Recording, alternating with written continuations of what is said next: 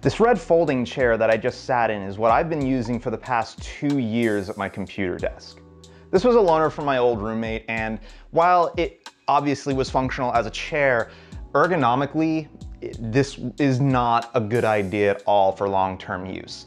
Although, to be honest with you, I've never really actually had a properly good ergonomic chair at my desk ever. Probably the best chair that I've ever used was one of those pleather executive office chairs for like $100 or so from a Walmart or something like that. So when I started shopping around for a properly good chair that didn't demolish my wallet while also giving me what I was looking for in terms of comfort and overall productivity while I'm at my computer, the Autonomous MyoChair came across my web browsing screen. So I went ahead and pulled the trigger on it to give it a shot. Now, in the process of reviewing this chair, I'm also going to be discussing the buying process and the customer service experience I had with them, because I did get a fair bit of interaction with their customer service team because of an odd issue that I encountered with my MyoChair. And this is going to be a dense one, boys and girls, so buckle up. This is probably going to be a longer video than I'm anticipating. All right, so to start off with, the base cost of the MyoChair is about $140 or so.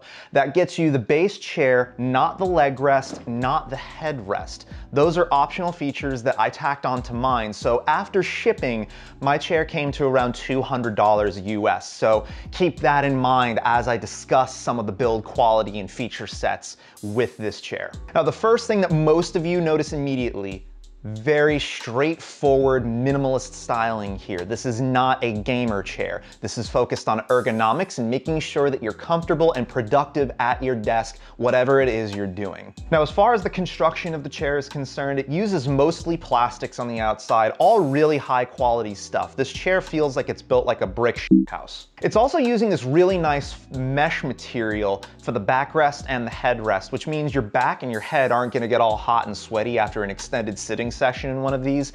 And I can attest that is confirmed to be true because I've sat in this thing for like 8 hours straight already, and it was a largely very comfortable experience. The back for this chair does also have some lumbar support built into it. It is adjustable up and down a few inches. I do admittedly wish you could lock this in place though, because I find that over an extended period of time, I still have this bad habit where I want to slump in my chair a little bit and the lumbar rest winds up shifting down or up a little bit depending on how I'm wiggling in the chair. It's not really a huge deal because it's easy enough to adjust, but that is something that I would like to see in a future revision of the MyoChair. Okay, I am recording audio. That's good. Now, the only adjustment that the lumbar support does not offer is outward adjustment. So there is a distinct possibility that depending on the nature of how you need to sit in your chair, you may need to bolster that a little bit more. For my purposes, however, as someone that's suffered through several car accidents and a weightlifting accident that have left permanent damage to my back, I found that to be pretty adequate for my needs. Now, the seat cushion here was a little bit of a point of contention for me at first, and to a small degree, it kind of still is. It's plenty broad in all aspects of its dimensions, and it is very amply padded with a really nice fabric on it that's easy to clean and actually leaves me feeling not quite as warm sitting in the chair as something like with like a leatherette or a pleather kind of material. The main issue that I had with the seat cushion here is it's exceptionally firm when you first take it out of the box. It does break in over time, and over the course of about the past month or so that I've been using it, the cushion has gotten a lot better for me to sit on. But when I first started using this chair, it admittedly was a little painful after about 2 to 3 hours of sitting in the chair. Thankfully, I have a height adjustable desk as well, so I can alternate between sitting and standing like you should anyway. But just know that if you're not a fan of firm seat bottoms, this will take a bit of a break-in period before it starts to feel a little bit more comfortable to you. Now, one other thing that I do wish was present here for the seat bottom itself was angle adjustment front and back. You don't get that here, and I find that in certain use case scenarios for the chair, that would have actually been a helpful point of adjustment for me to have. Now, while we're on the topic of the seat itself, weight capacity here is about 250 pounds max. I, for reference, am about 5'9", 175-ish pounds right now, and I have an inseam of 30 for my pants. So just to give you a bit more reference for the length of my legs as well. So the chair works fine for someone of my frame and build, but if you're a taller or broader person, you may want to check out the ErgoChair 2, which has a 100-pound higher weight capacity and a lot more granular adjustment throughout the chair. And actually, down in the video's description, I went ahead and linked the Epos Vox review that he did of the ErgoChair 2. Really solid review, and as far as I can tell, definitely another worthy contender in the realm of ergonomic desk chairs. Now, the last core feature for the chair itself is, of course, the armrests here. They're really well built. Minimal play in the armrests. I like that. They feel really, really strongly built. If these are distracting for you, or you prefer not to use armrests on your chair, you don't have to install these. It's not part of the frame. It's not an essential thing to get the chair to work. And you do get pretty decent granularity with height adjustment, but there is no additional positional adjustments for the angle or the depth or shallowness of how far out the armrests are retracted. Now, I touched on this a little bit earlier. There is an option set that you can get for this chair. So if you just order the chair itself and get that shipped to you in any color, as long as it's black and gray, you will not get the headrest or the leg rest option, but for another 40 bucks, they toss those in as well. Now, the headrest just attaches to the back of the chair with two pre-drilled screw holes, and the headrest does a great job. It's got a nice range of adjustment up and down, and it has tilting action to it, so you can get it positioned right where you need it to for maximum comfort for your head. The only issue that I have with it is there's a bit too much play for the stem of the headrest that goes into its housing that mounts to the chair. It's not that you actually feel it in practical use, it just doesn't feel quite as premium as I feel like something like this should feel. Even considering that this is on the lower end of the pricing spectrum, I just would like to see that play minimized a bit. Just to, again, it's the perception of quality here. Now, the leg rest that's in the bottom of the chair here, it basically just slides in and out. Again, there's a bit of an issue with excessive play, probably from manufacturing tolerances, just to make sure that it's going to fit in all versions of the MyoChair. Also considering that not everyone is going to order the options package for this.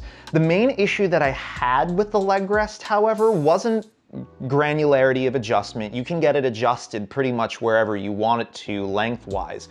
The main issue here is that the way the leg rests actually angle themselves, it almost feels like it puts excessive pressure on my kneecaps when I'm sitting in this chair. And the fact that you can't alter the tilt of the leg rest itself, and the fact that it's a very padded leg rest, it's just, there's not enough adjustment there. It also feels like it's maybe a little bit too close in, like it's too narrow. I feel like if I would have been able to widen the leg rest a little bit more and get just a little bit more distance between my legs, I probably would have been a lot more comfortable here. Also, bit of a missed opportunity here for the leg rest. Why didn't they use an open frame design with the mesh like they did for the headrest and similarly for the backrest material here?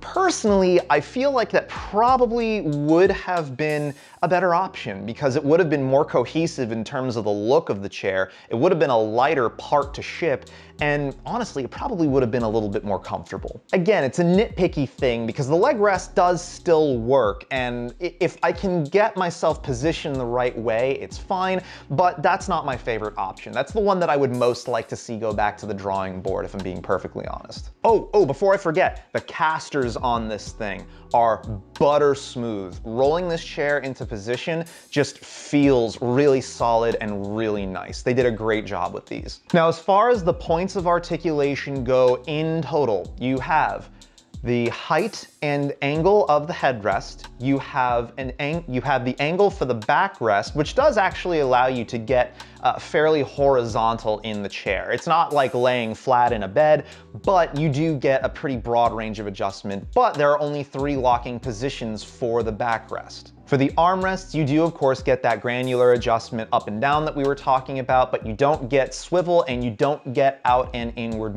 motion of the armrests. You do also get height adjustment, but for the seat bottom itself, you do not get tilt adjustment. You also don't get the option to slide it further out or back depending on the length of your legs. So if you're an exceptionally tall or an exceptionally short person, that may also be a little bit of an issue for you. And then of course, you can extend the leg rest out or in depending on the length of your legs. But again, your individual body shape and leg size and all the other dimensions of you may or may not impact your ability to comfortably use the leg rest. Now, before I get into the final opinions that I have on this chair, I want to touch on the buying experience and the customer service experience that I had with Autonomous. When I purchased this chair, the website wasn't necessarily super clear on when the chair would get delivered to me, and it indicated that they may or may not have existing stock of the chair. So personally, I was a little shocked when I placed the order and saw that there was a 1-month lead time on this chair. And then because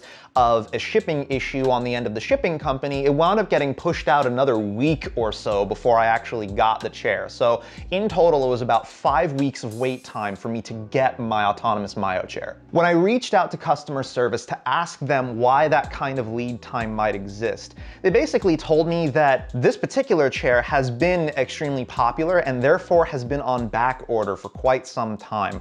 Website adjustments have been made in recent history to give the buyers a better idea of whether or not they have actual stock on these and what the most reasonable lead time would be on these chairs. Remember, Autonomous doesn't just sell to individual consumers. There are B2B accounts that exist with them where certain businesses will wind up buying several hundred chairs at a time. So when you're buying something from Autonomous, just keep in mind there is the possibility that a big business order may have swept up all of the existing inventory that they have, and it's gonna take time to get it back in stock. Spoiler alert, it's worth the wait. Now, the only real issue that I had with the Autonomous MyoChair itself was when I went to go assemble this thing when I took delivery of it, it didn't have the directions in the box. Now, this chair isn't exactly difficult to put together, so the likelihood of me having not been able to do this without the directions, pretty minimal to be perfectly honest. But they still should have been there. All it took was a quick call to their customer service team, which I actually wound up dealing with the same person throughout my entire experience. And all I had to do was explain that I just took delivery of my MyoChair, there were no directions, couldn't find them online. All they asked for was my email address, and they got them to me immediately, and I was able to move forward with the installation with no problem. So Kat, if you're watching this, thank you for being an awesome customer service rep.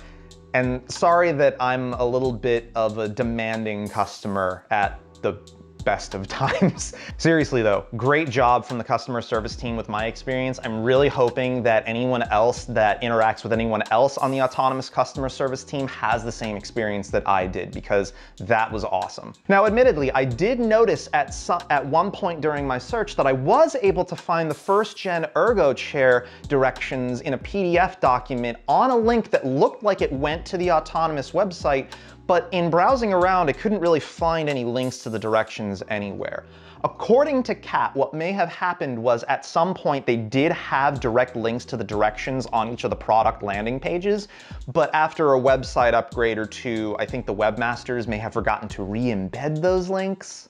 Whether or not that's the case, the only thing I would recommend there is if it wasn't a thing before, please make the directions available in a link. I think that would be a tremendous help. That way, in case something like this does happen again, the customer doesn't have to bother the customer service team with it. They can just go to the website on the landing page for the product they bought, click a link, and there's your directions right there. So let's get to my conclusions on this whole Autonomous experience that I've had.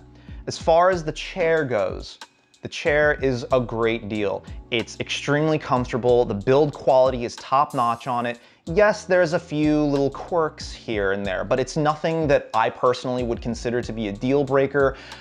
Again, with the accessories, you don't have to get those with the chair. They are bolt-on affairs, but I admittedly would like to see the tolerances tightened up on those a little bit so that it feels like a more quality piece of office furniture. In general, I feel like this is an exceptionally well-balanced product. It gets you into the world of ergonomically sound office furniture without demolishing your wallet in the process, and if you decide you like something like this, there are other higher-end options for you to step up to that have even greater degrees of granular adjustment. As far as Autonomous's customer service is concerned, top-notch. Really good experience that I had with them, and yeah, they rank up there with guys like Fractal Design for me in terms of some of the best customer service I've ever gotten after the sale. The only other negative experience that I had was the buying process itself, but again, you gotta expect lead times with products like these, guys. And from my personal experience, it's worth the wait. All right, that covers everything. If you stuck it out to the end of this video, thank you so much. That is tremendous. You're the real MVP. And hit the thumbs up button if you liked what you saw. Get subscribed for more content like this, and I'll catch you guys next time. So take it easy.